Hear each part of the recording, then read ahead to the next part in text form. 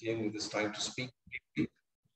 If you look at the kind of people we have around in the group on the specific title, what we have in the World Immunization Week, we normally celebrate a week because I think we need sustained remembrance that how important immunization is, because vaccines per se, if you see, the mandate, always vaccine mandates have got to support the public health.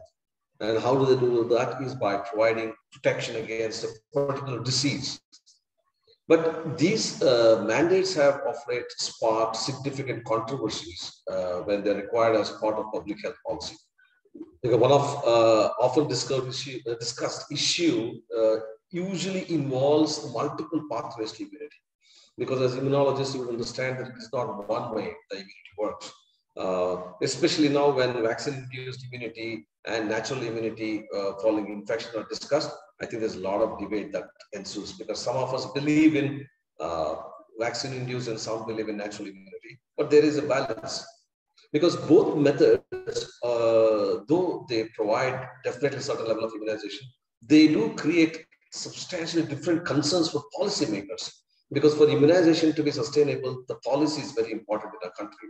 And substantially different risks for the individual, as natural immunity requires active infection to take place, whereas passive immunization normally doesn't. But their contrast should be considered,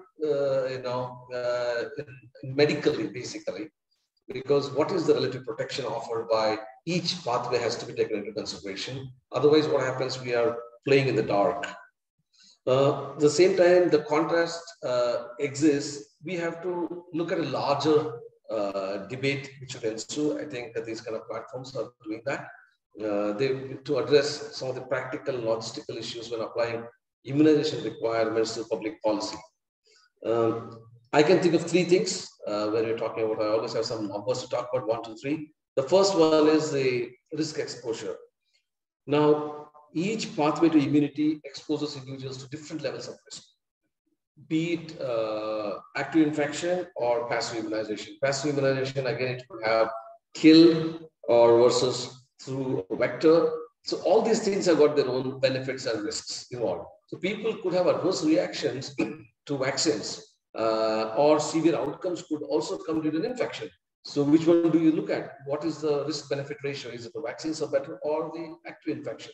So risk becomes the cornerstone for making public health policy decisions because naturally everybody would say vaccine is safer bet because it's only adverse events which we can deal with rather than looking at a complication that arises due to an infection such as COVID, which was an outcome of SARS-CoV-2 infection, and the disease is much prolonged and has a lot of collateral damage which has been done.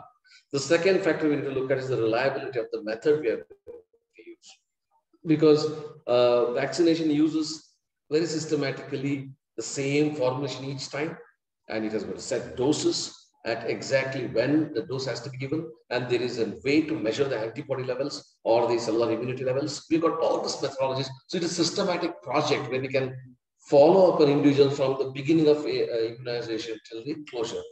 But natural immunity is highly variable because you cannot compare between two individuals the intensity of the infection to measure the outcome. How much is required to be exposed as natural immunity? So people may not know also which strain has infected them. We were all debating whether it is Omicron or Delta. In my own family, we had SARS-CoV, all 6 of us infected. My dad recovered just less than 24 hours, though he was positive. When I took almost a week to recover. So I do not know whether mine was a Delta Omicron mixture or was it only Omicron. Because in a natural immunity, you cannot really differentiate these things. So people may not know which these information. So natural immunity automatically takes a little sideline when we're talking by the scale of immunization, which are structure. And the third point is sustainability. Public health policies must consider the requirements to sustain immunity for a long period of time among many populations. each immunization protocols which we have done so far in our country or abroad, anywhere in the world, is always focused on sustained measurements for any antibody levels or the level of immunity. But so in a vaccine, tracking induced immunity becomes quite simple because everything is structured. We can decide when to give booster dose and when to stop everything. But in a natural immunity, that is the drawback. But many times we do not know when a lot of asymptomatic people got infected either. So we do not know how much antibody levels are there and should we protect them now or should we give them the booster dose later? Even now for COVID debate is on, which says maybe we should give them second dose or a booster dose or not, because every protein in this virus has been exposed to the immune system when it was replicating. So in principle, the body should have produced antibodies for every protein during evolution, during its formation, not evolution, during its formation. So body should be strongly protecting against this virus. But we see every variant it is hitting again, which means even slight variation in the virus also cannot protect. So sustained approach is very important whenever looking at vaccines as means which is more favored.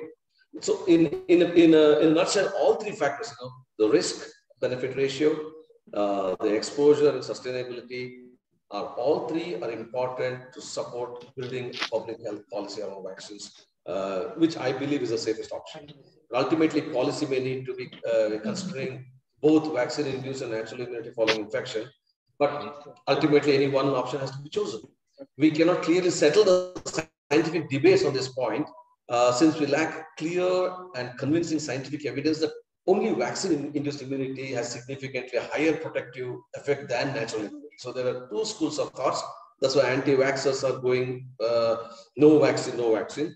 But when we are in situations such as a pandemic, I think we need to take a concrete call from policy perspective and decide on vaccination, because vaccines do represent a better option around which to coordinate boosters and ensure continuing immunity. So both have their advantages, and based on the situation, each country that is exposed to, we need to choose one or the other. So that's the principle of what I would like to say. And with this, I wish all the very best to everyone who is on this program, and I wish that you all benefit from these conversations we are having here. Thank you very much.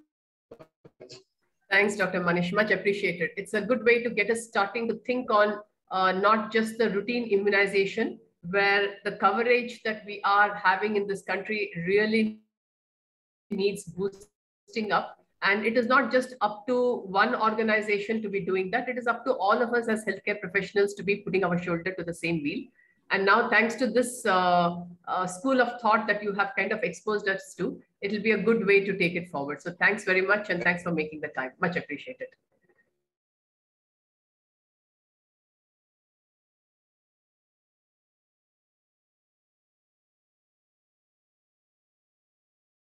Absolutely stunning to have a young professional coming upon to be talking more about what is the IPASF and also what is IPACPD. But more important, what it also shows is how can we as healthcare professionals start contributing to our universal immunization program, where for the routine immunization, when the coverage is so low, what is it that we could be doing as healthcare professionals? So Vrishali, over to you, please. Thank you. Thank you so much for the kind words, ma'am. I think I have a presentation to present. Thank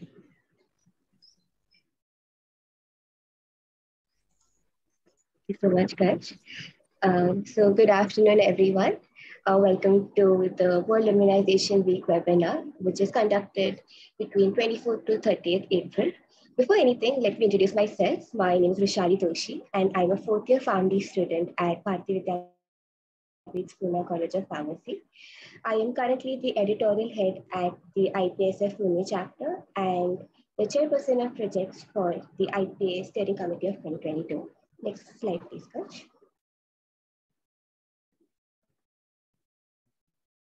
So this is just a gist about me. Moving on. Next slide, please.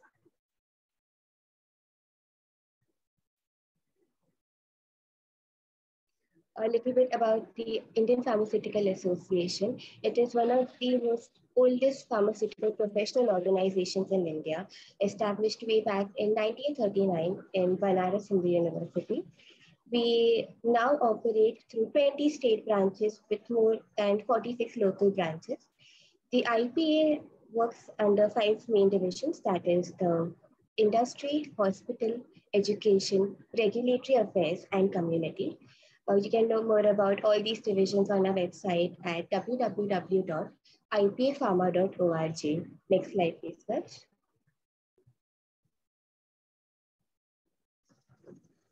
So what exactly is IPA is that it is a national body representing over 1 million pharmacists and pharmaceutical scientists from various industries like academia, regulatory, hospital, and community who come together to meet India's healthcare needs. IPA is a non-governmental organization that has official relationships with the International Pharmaceutical Federation and World Health Organization. And now we just have 80 years of advancing pharmacy profession nationwide. Moving on a little bit about the IPA Community Pharmacy Division, which we can see on the next slide. Yes. So it is a young division of the IPA, and it was created in 1996 to make the pharmacists a little bit more aware of their role in the community.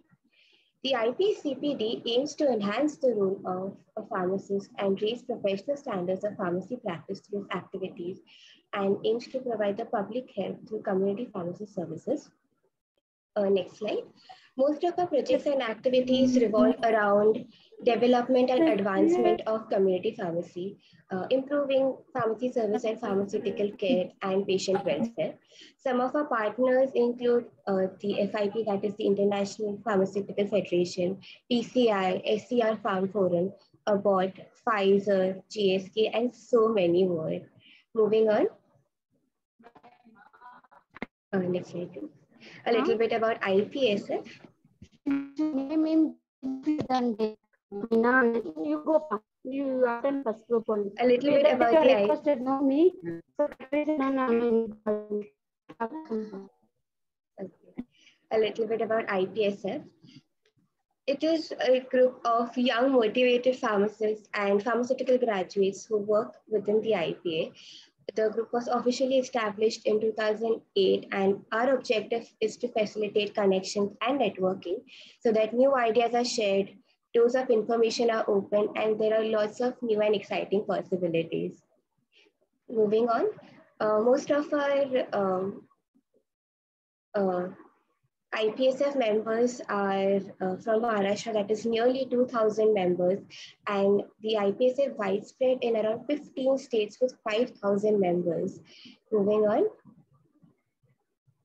Just a little bit about the webinar, which is about the World Immunization Week, and the theme for 2022 is Long Life for All. So the World Immunization Week is celebrated in the last week of April and aims to highlight the collective action needed and to promote the use of vaccines to protect people of all ages against diseases. And the ultimate goal of this week is for more people and their communities to be protected from a vaccine and preventable diseases.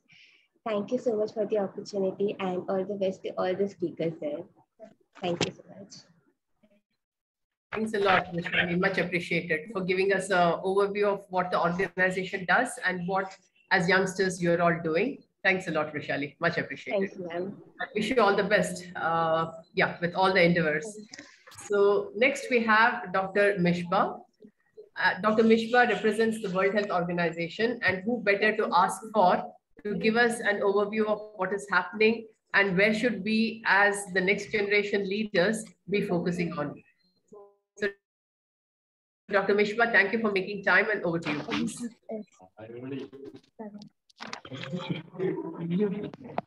Thank you, ma'am.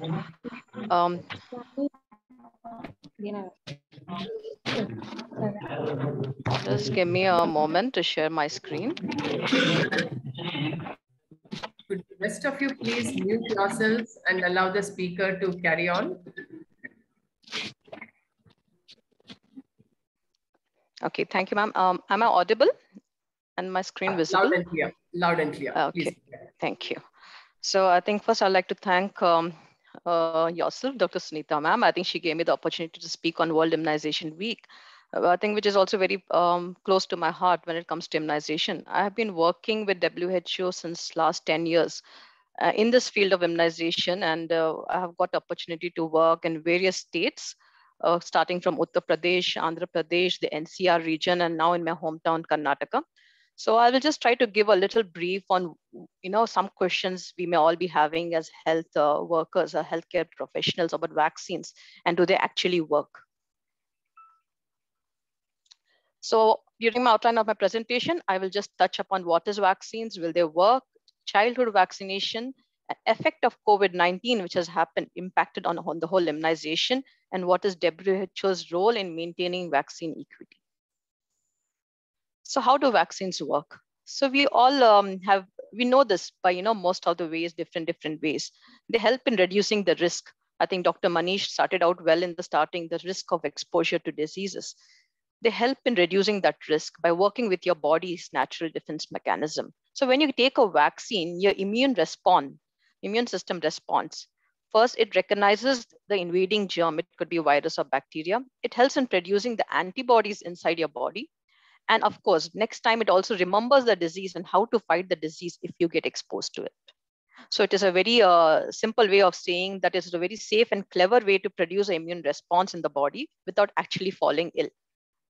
Also, apart from the immune response, it has got a very big collective social benefit.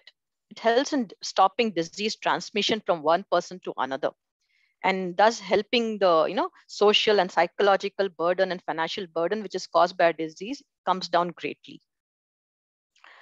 We all know that vaccines are one of the most cost-effective tool ever invented. It prevents around 3.5 to 5 million of deaths every year by diseases like diphtheria, tetanus, pertussis, influenza, and measles. It's one of the most achievements and success stories we have seen is of smallpox eradication in the year 1980, which even just a few decades ago, several 100,000 people were used to succumb to the disease every year. We also know that the world is very close to polio eradication, thanks to all the efforts put in by all of you during every Pulse Polio Immunization Day every year. And also the world is working towards measles and rubella elimination now. So we do know one thing, vaccines do work.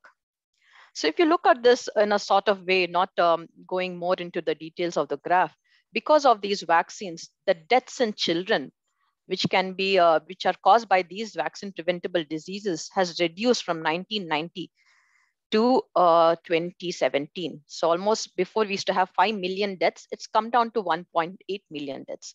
But we still estimate one thing. Every year, even after the vaccines, which are already from past 40, 50 years into the world, we still are losing out 1.5 million deaths in children every year still happen. And that is where we need to make sure during this World Immunization Week, we spread across the message of vaccination and its importance. Now, coming to what Government of India is doing, it launched an expanded program for immunization way back in 1978. And the Universal Immunization Program, it was renamed as Universal Immunization Program by adding in more vaccines to its kitty in the year 1985. India is this vaccination program, which we call as UIP, is one of the world's largest public health program. Every year in the world, every year in India, around 3 crore pregnant women take vaccination from the government vaccines which are provided, and around 1.2 crore sessions are planned every year. We are also very proud to say that India is the largest manufacturer of vaccine capacity in the world. Just a second, give me a second.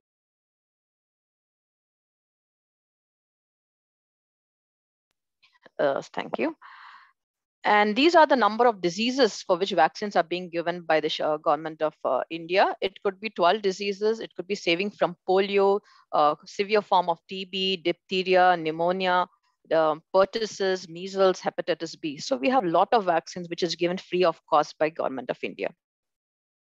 And I think my next speaker, Dr. Rajeshwari, will actually be speaking more on this, what are the things which are happening in the field from the government perspective also.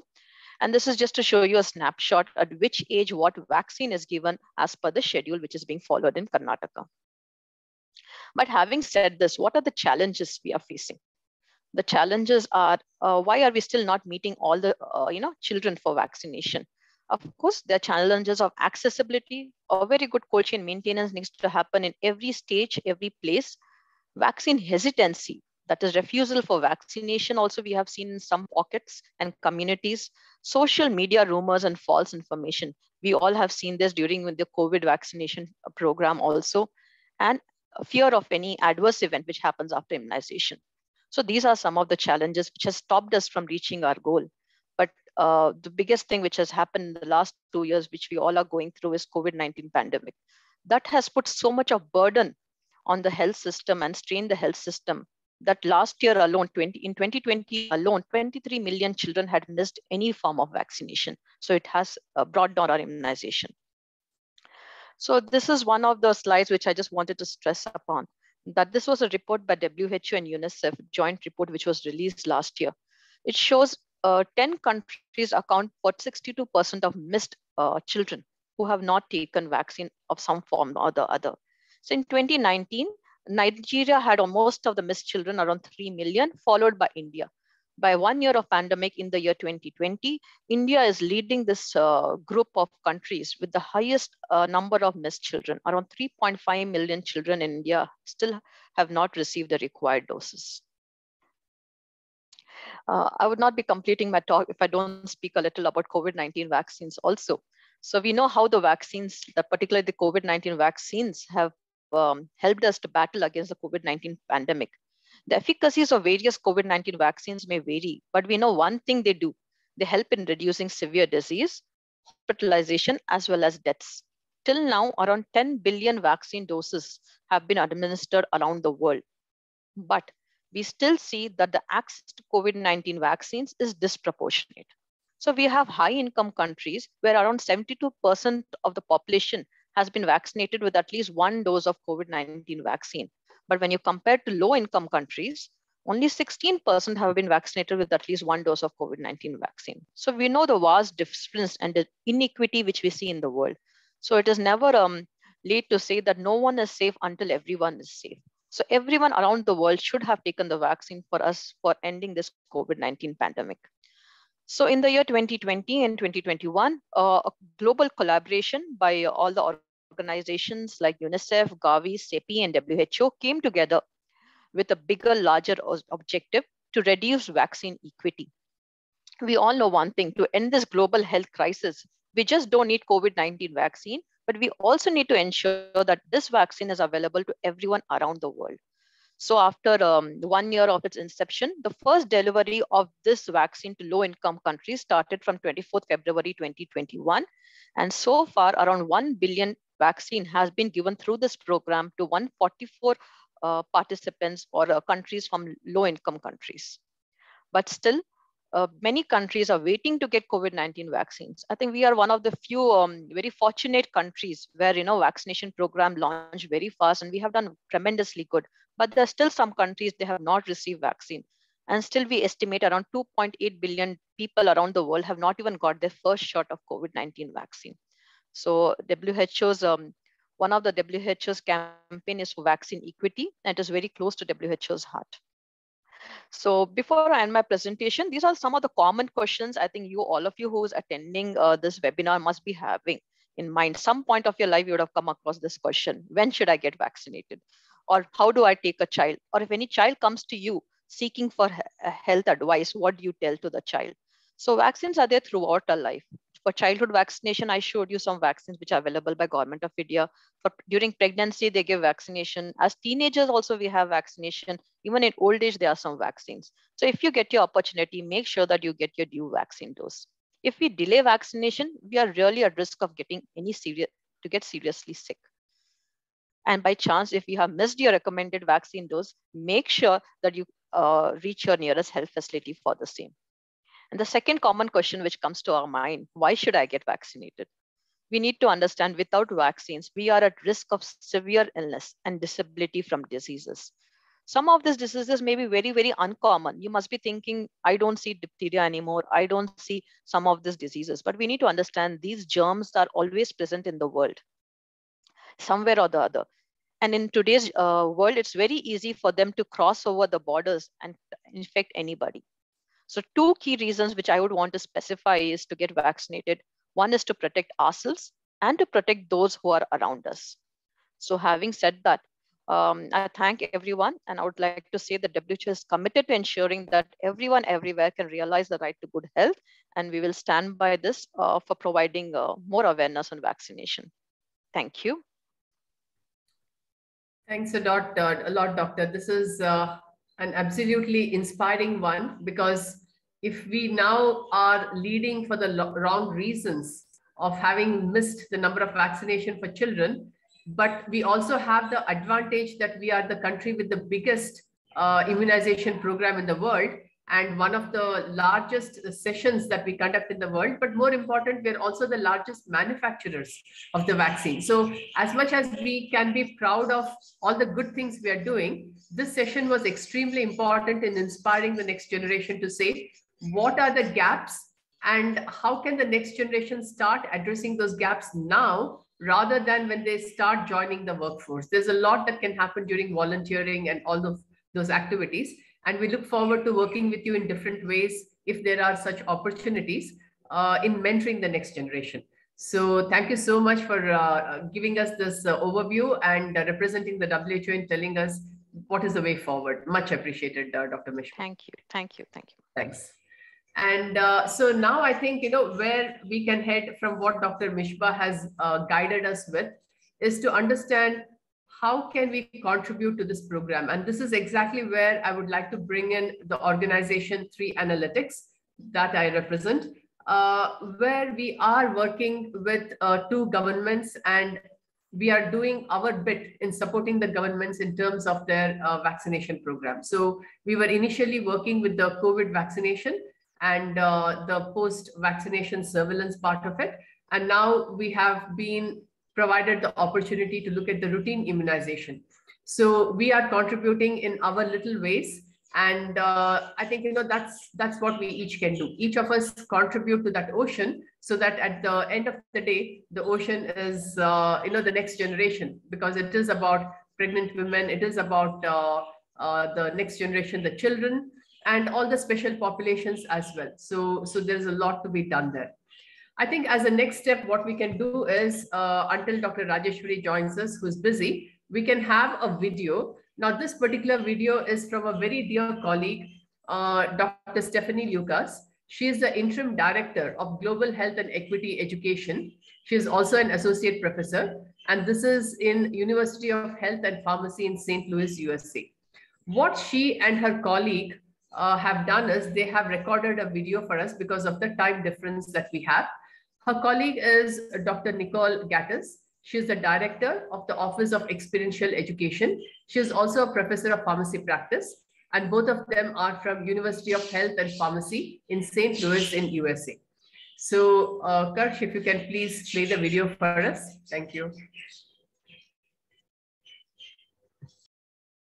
Joining us today. I am going to briefly start off with some introductions. And here is our contact information if you would like to reach out and talk to us more about this topic today.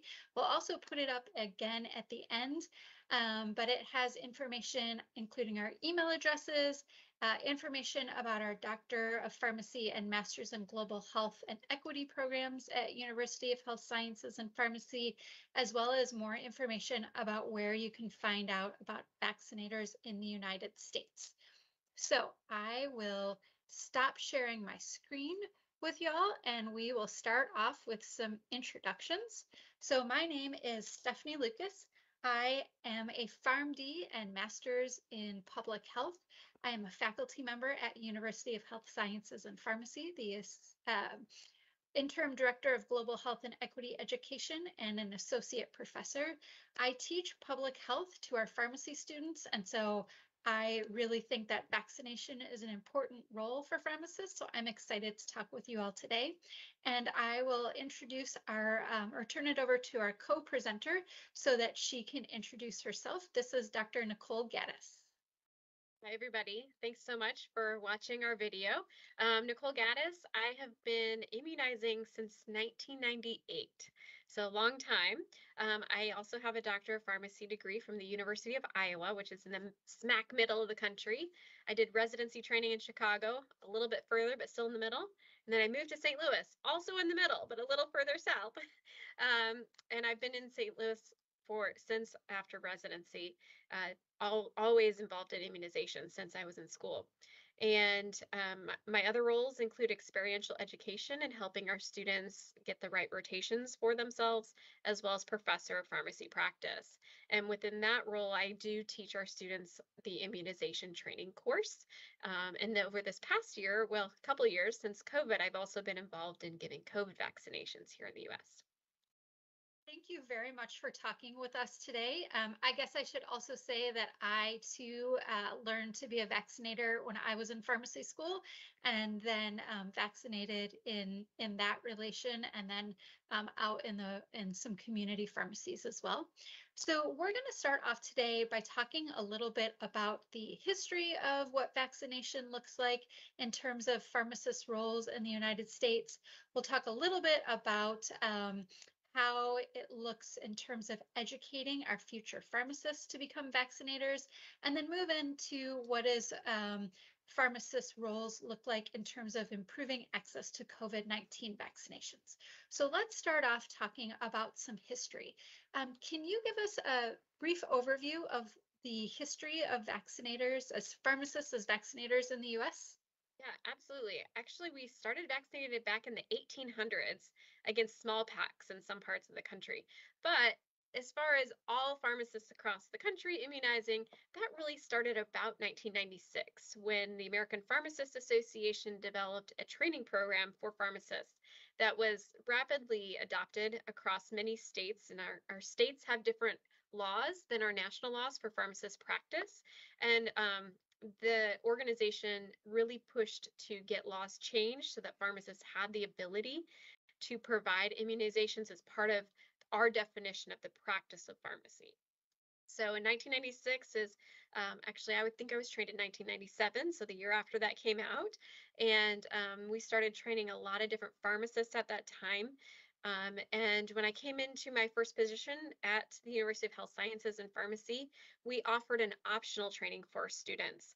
But a few years later, we started requiring that training, the APHA training. It's called Pharmacist-Based Immunization Certificate Training. And that is now required for all of our students and has been for about the last 10 years or so. And most colleges across the country do require it now of all their graduates. We still have a number of practicing pharmacists that haven't completed it, but that's fewer and fewer every year. Thank you. I think that's great. I think one of the things that's that you mentioned that's really interesting about the United States is the fact that we have 50 different states, and each one of them has their own board of pharmacy that's making their own laws and regulations. And I think that's really important for our partners in India to understand, as you guys are trying to figure out how to bring pharmacists into this role. There's a lot of different examples that you might look at within our United States to see how it's done in different states. I think that's a great opportunity for you to see, some of the ways that it was maybe a little bit more accelerated and some of the states that they were a little bit slower. So it's a good opportunity if you're thinking about how do we get started to have a number of different roles to be able to look at. I think one of the things that you'll find that's interesting is there's a lot of different vaccinations that pharmacists give, and different states have rolled that out in different ways. Yeah, so states limit pharmacists immunizing by age. In some cases, many of the states, some of them were 18 and up, some 13, 11, 9, down to 3 in some states. And recently, nationally, they've taken away that age differentiation.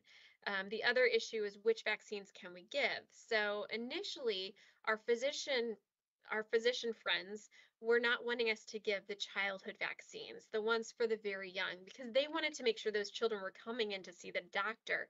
But as we know, pharmacists is the most accessible healthcare professional. We could see those kids anytime. Down, many of our pharmacies are open until 9 p.m. every evening. And so our access point is much greater than a lot of physicians' offices, which are like 9 to 3, Monday through Friday. So that has also opened up to where initially we could only give flu vaccine, pneumococcal vaccine, fairly rapidly went into hepatitis vaccinations. And then from there, we're now down to giving meningitis, HPV, and now the childhood vaccines as well. And then of course, in the last couple of years, giving the COVID vaccination. I think that's great. I think you mentioned that pharmacists really play an important role in helping to reduce barriers in terms of access. Any other thoughts on why it's helpful to have pharmacists in the role of vaccinators? Yeah, absolutely. Because not only are we accessible, but we know what health conditions that patients have by the medications they're filling. So if someone's filling diabetes medication, we can easily say to them, you would really benefit from getting a pneumococcal vaccine. And so we can recognize those risk factors in patients, and we can offer those vaccines when they come and see us every month or every couple months to get their medication. So the accessibility as well as the knowledge of their health conditions really combines to be a powerful force to get the public vaccinated. Great, thank you. Let's talk a little bit about education of students. So you started to talk about that. Can you tell us a little bit more about how that becomes part of the pharm-d program? Sure. I'm going to actually start with the APHA pharmacy-based immunization program itself. So it is a 20-hour program. Either pharmacists or students, they study for 8 hours at home, and they take a CE quiz when they come in. It's about 4 chapters of in-depth immunology, information on the different vaccines, information on how to start a immunization program, such as marketing and how to put it in your workflow of your pharmacy even. And then they come to class for an additional, it's 12 hours of pre-work and 8 hours in the classroom. So within the students' curriculum, colleges have the ability to implement it however they want. So some colleges, and what we did in the beginning is one full day, Monday, from 8 to 5, you're going to be in class all day long and learn everything and take your final exam.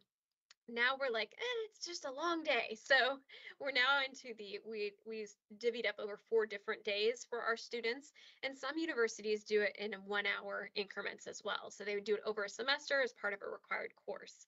So it's really done individually based on the university itself, but overall, all of them will have about 20 hours of education. And then in addition to the knowledge component, there's a practicum component. So after they're done getting all the knowledge, they do take a final exam for the knowledge piece, but we also practice. So we make them do the hand motions, how to do the vaccine itself in practice, and then they actually have to stick each other. They have to have 3 successful pokes of a partner with normal saline in order to get their certificate and pass. Great, thank you. I remember when I was in pharmacy school, that was always the thing. We always wanted to make sure that you got a good partner since you were going to be poking each other. And it's a real person. It's not oranges. We want to make sure we're practicing on each other. And I will tell you this, most of our students, many of them are very nervous when they start. After you do, like, I'm going to say 3, after you get that 3rd one, they're like, this is so much easier than I thought it was going to be. It really isn't that hard. It's just sort of getting over your jitters. And once you get past those, first 10 or so, you're like, I don't even know why I was nervous. So it's very easy once you get started. Absolutely, I agree. And I think that this sort of transitions nicely into talking about pharmacists' involvement with the COVID-19 vaccine, because so many of us have gotten so much more experience with vaccinations because there's been so many COVID vaccines. So do you want to talk a little bit about how that's evolved in the United States? Yeah, there's been pharmacists involved in all the different levels, from vaccine development to getting the vaccine into the hands of pharmacists to the actual giving of the vaccine. So it's really been an exciting time to be in pharmacy in the United States. My particular role and what many pharmacists did was the actual administration component. So setting up appointments. So when we're first having the COVID vaccine out, one of the amazing things is people were lining up. There were hours long waiting. They were very excited to get the vaccine, but managing the people was actually an art in itself. to say, you have an appointment, it's at this time. So we try not to have 100 people in one small space when we're trying to prevent COVID from occurring. So we vaccinated thousands of people in our clinics, and we did have a computer system that tried to get specific appointments, ask people to come at their appointment time to manage that people component. And we also try to figure out and refine how many people at the intake window, making sure we're getting all the right questions answered. We need to make sure we're immunizing correctly for patients with health conditions or allergies. The actual immunization component, a lot of our students were involved in that as well.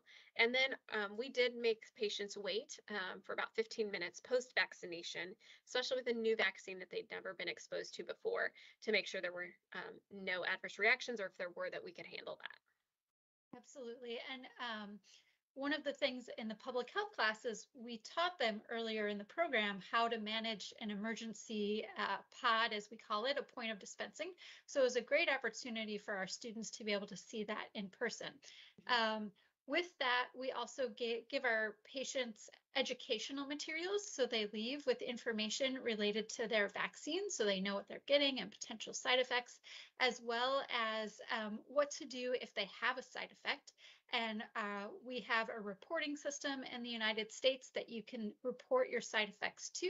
So we sent patients home with a copy of that information. And in fact, now you can download an app and make it really easy to try to make sure that we're keeping track of all of that information.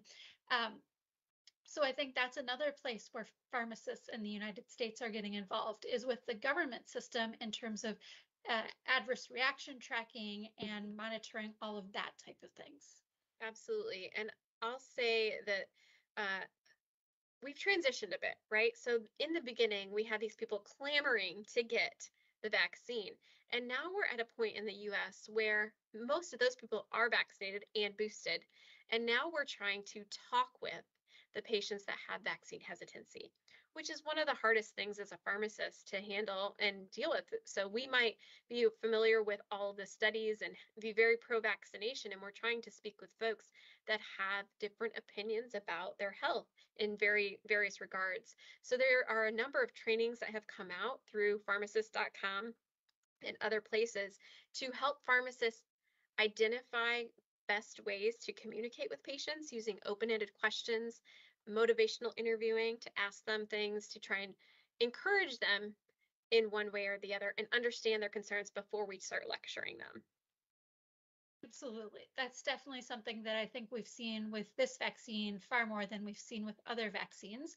And I think in the United States, this has some ramifications for some of our other vaccines. So I think figuring out how to communicate with your patients, making sure that you're alleviating their fears, and finding some middle ground between giving them all the information that we know as pharmacists and overwhelming them, but also making sure that we're answering all of their questions. Absolutely. Is there anything that, as you're thinking about somebody who's maybe advocating for having pharmacists providing vaccinations, or trying to think about how might we start some of these programs in other places, any advice that you might give folks? I would say just start somewhere. I think it was John Grabenstein, who is actually one of our leaders in immunization, that said pharmacists are always one more training hour away from doing anything. So get your training, get online and get some training, but then just start somewhere. And advocacy can be on multiple different levels.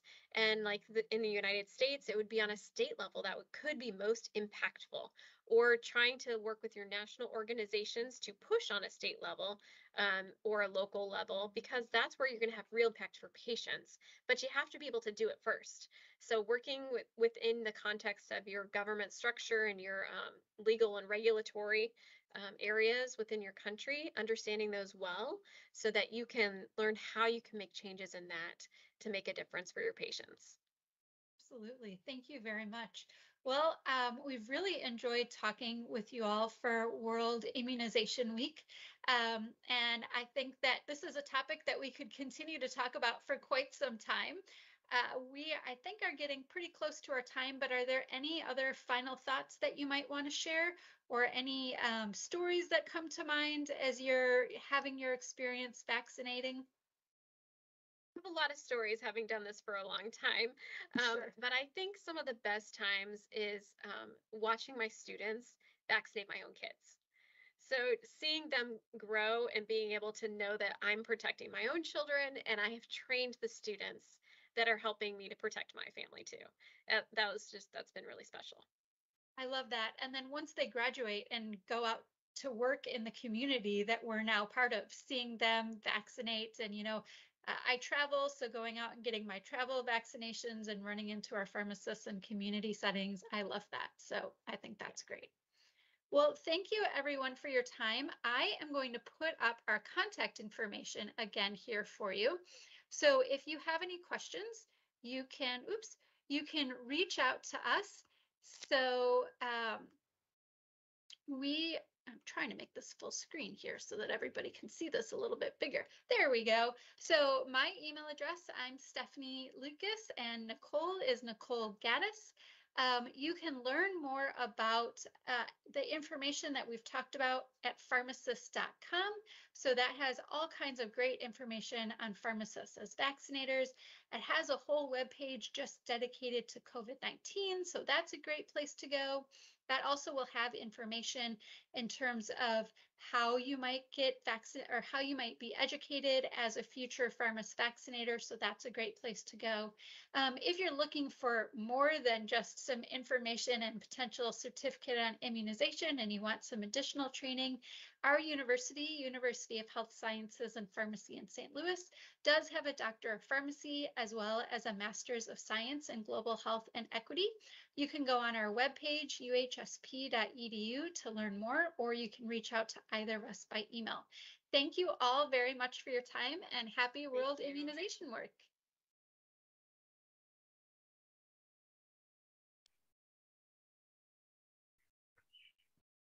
Thank you to our speakers who made it possible for them to record it and share it with us. I think one of the take-home messages from this is we have to start somewhere. And the other take-home message that definitely came through very strongly is, I mean, of course, they spoke about pharmacists, but for me, it is about any healthcare professional. For any healthcare professional, starting something is only one training away. It just needs us to get started and also make sure that the self-development that we need for that process is also in place. Now, what I would really like to highlight here is the timing couldn't be much better. Our IPACPD's excellent colleague, Mr. Raj Vaidya, sent this information forward to us. It's about a meeting that is taking place on 2nd of May from 3 to 4 p.m. This is a meeting for FIP India Pharmacist Vaccination Project. They're looking at curriculum and training that is required for this. So FIP stands for International Federation of Pharmacists. So all of you young pharmacists out there, please make sure you join the organization and you support the organization, because whether it is advocacy, whether it is we each becoming a strong advocate or a strong member of the vaccination program, whatever we are looking at in terms of immunization, there's a large role to play. We have the largest immunization program in the world. We have the largest number of companies producing the vaccines. So whichever way you look at it, whether it is from a pharmaceutical and a technology and industrial space, or whether you look at it from the angle of public health, there is absolute space to contribute. And also don't be shy of getting in touch with us at 3 Analytics for any kind of internship opportunities that gives you the space and time to focus on some of these key aspects. So with that, I would like to invite Dr. Rajeshwari to talk to us about her experiences from Karuna Trust. Dr. Rajeshwari, over to you, please.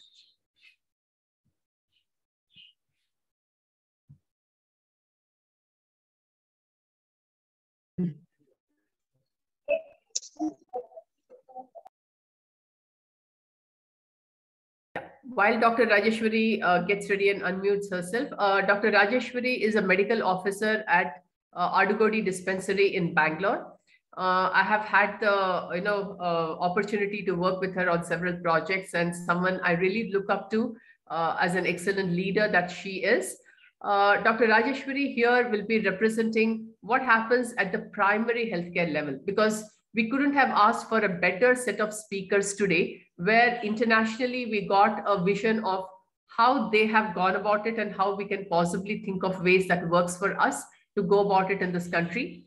We have had Dr. Mishba, who spoke from a WHO perspective and showed us a bird's eye view of where are we in the program, how have we fallen from being the second country in the world where majority of the children are not getting the vaccination coverage that they should be getting, and now we have gone to becoming the first country in the world. Now we have Dr. Rajeshwari, who will tell us from the perspectives of a primary healthcare, because at the end of the day, that is the last mile. And that is exactly where the service delivery has to be enhanced in whichever country we talk about, but mainly in a country like India. And Dr. Rajeshwari, over to you, please.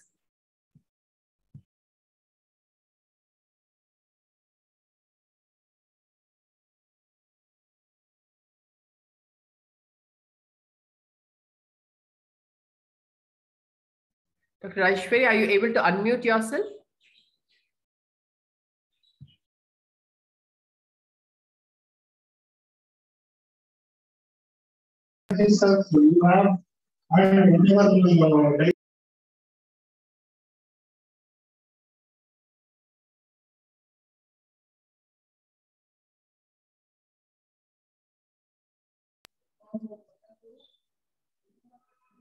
Hello. Hello.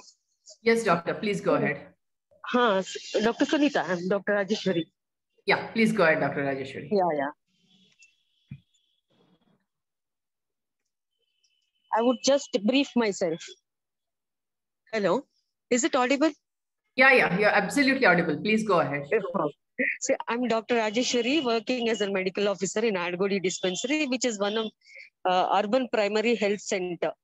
Like I think most of the students must be knowing, urban primary health center always caters or takes care of ward, because BBMP is always divided ward wise.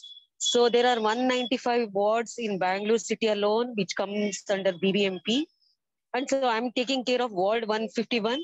Adgodi Dispensary comes under ward 151, where we cater 54,146 population. The population, it's also population wise, ward wise. So it has been divided into ward and population wise. So where they are, I'm going to take, cater 54,147. Out of that, we have 6 urban slums. Urban slums in the sense, it has been categorized based on the economic condition and the way of house. Is it one bedroom house, or is it a thatched house, or is it a roofed house?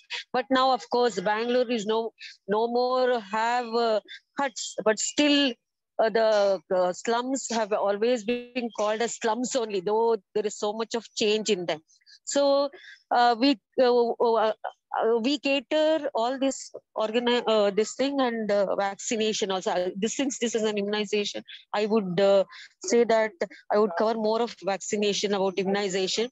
As Dr. Mishba, she gave the complete details of immunization, and she's our SMO also, WHO, where she guides us with the vaccination for routine immunization prominently. Though she is always behind, guides us in that sense. But of course, with the routine immunization, we have done the COVID vaccination also during this COVID, when COVID vaccination was started in our country. So this was started in January 16th, 2021, where the first priority was healthcare workers. And subsequently, after the healthcare workers were given vaccination, simultaneously, they started with vaccination 45 years and above with comorbidities. Comorbidities in the sense, hypertension, diabetes, cancer, if they're on immunosuppressant. There were so many criteria with heart disease and any comorbid. There was a list of diseases where they would come under that, and we would vaccinate them. And initially we began with Covishield. That was from January 16th onwards. First, it was for the frontline workers, healthcare workers, and later on, we added with more than 45 years with comorbidities, and subsequently, it was added with without comorbidities, more than 45 years. So, initially when it began, the first dose was given on the first day, and after 28 days they were supposed to take second dose. Later on, they said 45 days after the completion of first dose, and now it is 84 days. Of course, now we have covered first dose, second dose, and we also have come for vaccinating precautionary dose. And especially in BBMP, we are giving precautionary dose for more than 60 years, age of more than 60 years, and they should have completed 90 days from the second dose. Now we have 3 types of vaccine available right now. Covishield, which is given from 18 plus, and Covaxin we started just recently, which was given for 15 plus also, 15 to 7. Initially we were giving only for 18 plus, 18 plus. Then later on, after the trials and completion of the trial and acceptance, they started for 15 to 17 years. And now, of course, we have started with vaccine Corbevax, which is given between the age of 12 to 14 years, where the child should have born between 2008 to 2010. So now we have done good coverage actually. The response is very, ours is a population of 54,147, but we have covered the entire population. The entire population in the sense, we have about 36,000 population above 18 years in our ward area, but we have completed that. Since ours is a floating population, as I'm residing very close, accessibility is there very near to the main road. We have covered, we have vaccinated 56,000 odd COVID vaccine, that which includes Covishield as well as Covaxin. Around 5,000 doses of Covaxin we have given between 15 to 17 and 18 plus. About 56,000 of Covishield we have given above 18 years. And we have started with Corbevax, which is for 12 to 14 years, where the responses was less initially. I think parents themselves were very reluctant. What side effects, what other things they were after that. But now slowly we are getting a good response for Corbevax. Maybe because other countries, they are witnessing all this fourth wave. So they want to protect themselves and boost up their immune system. I think they are slowly, I'm getting a good response for Corbevax also. So we are following according to the guidelines, whichever the government gives us. Based on that, we are taking care. But we would do a lot of outreach for COVID vaccination also. We used to go to the slum, give them awareness, encourage them, and prepare an area over there. We have to follow all the standard of our this thing. And then it was good. The response was good when we go to the nearby center itself. We have covered the schools also. We went to the schools, and government schools have given very good response. Some of the private schools also gave very good response between 15 to 18 years. This was the work which I've done. And routine immunization, of course, we do conduct on every Thursday. What Dr. Mishra showed, that we follow the same protocol where we give a vaccination like for OPV, Penta, which includes diphtheria, tetanus, whooping cough, then influenza. Then we have started with pneumococcal vaccine also recently, where we give them at the 6 weeks and 12 weeks and booster at 9 months. So we strictly follow the immunization guidelines, universal immunization guidelines. And the same thing we are applying for COVID vaccination also. But Hello. Hello. Yes, doctor, we can hear you. Please go ahead. Yeah. So these are the we are conducting at UPHC level and outreach. So any information do they want? The students want regarding this? Possibly something that could help them is there a way they can come and volunteer for this, or some sort of interactive I'll ways? be very grateful if they come, because the response for Corbevax is not so good. They are coming voluntarily, though we have sufficient vaccine. We went for schools also. They said school, then examination time. Now they say holidays. So some of the schools we could cover, government schools, private. Why don't they create an awareness and encourage them to take and protect themselves, at least for the coming fourth wave? So that help would be of great help for me if they come and volunteer and go to schools and encourage them to take vaccination. So yeah, so this message is out there and loud and clear. So we will see how we can take it forward. And something else to also discuss, doctor, is if there are programs that looks at post-vaccine surveillance, which is exactly what we're doing at 3 Analytics, would that also be of interest? Because when you provide evidence to say that there is a wellness check, there is a follow through, that is also another possibility to look at collaborative efforts. Okay. So we could do that also. Yeah, I think that's a great idea. Let's look at what else could be done. But over to the next generation. I know we are all getting ready for the next whatever lunch and classes and everything.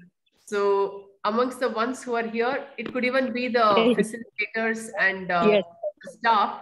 Dr. Raghav, if you want to ask a question, and Ms. Nihalata also, if you could please ask any question on behalf of your students, it will be great. Yeah, if they have any doubts, any question, can they please? Joshika Sri, meeting. PTM. RTF phone. No problem. Thank you. Dr. Sunita, thanks for this wonderful webinar. I could see a lot of feminine people, joining hands to promote these activities. Really impressed by this, and I'm sure that our pharmacy students will get benefit of it. Thanks a lot for arranging this webinar. Thank you. Thanks, Dr. Raghav. On behalf of your students, is there anything that you would like to ask Dr. Rajeshwari? She's trying to make it more like a discussion. So, yeah, if on behalf of students, if possible, if our students can visit PHC and can see real time, procedures in the PHC, that will be very grateful. Yeah, I think that is a good idea. Why don't they come and watch and document themselves and see? Isn't it? Yeah. Yes. Yes, Dr. Rajeshwari. We will initiate. Sometimes we document mild effects also, moderate, severe. Why don't they document and wait and watch, sit for the whole day and document, and they can do that. We are definitely interested in this from 3 Analytics, from IPA, from the pharmacy representatives. Yeah, we will definitely talk to you, doctor. Thank you so much for making time. I know it was a busy day for you. Really appreciate it. Let them please visit. They are always welcome. Thank you. Thank you. Absolutely. Thank you. Thanks, Dr. Rajeshwari. So, thanks a lot. So I think, we have come to the end of our webinar for today. What would be really great is to see certain outcomes coming from all of these webinars that we are conducting. One is definitely the IPACPD that is taking the lead in the FIP program, which is about the vaccination, what is the curriculum, what is the training that we need for the pharmacists, etc. So that's something to look out for. So we will keep you informed on that. And the next thing is the opportunity now the students have to visit Adugodi dispensary and assist the program in some way or the other that they can, which also means we are preparing the next generation to take on these challenges in a much better manner than our generation took over those challenges and address them. So Dr. Rajeshwari and all the key speakers, absolute gratitude for all the time that you have given us. It will be well invested in the next generation. So thanks everyone, and we look forward to working with you all in one or the other way during the vaccination program. Thank you. Have a good afternoon.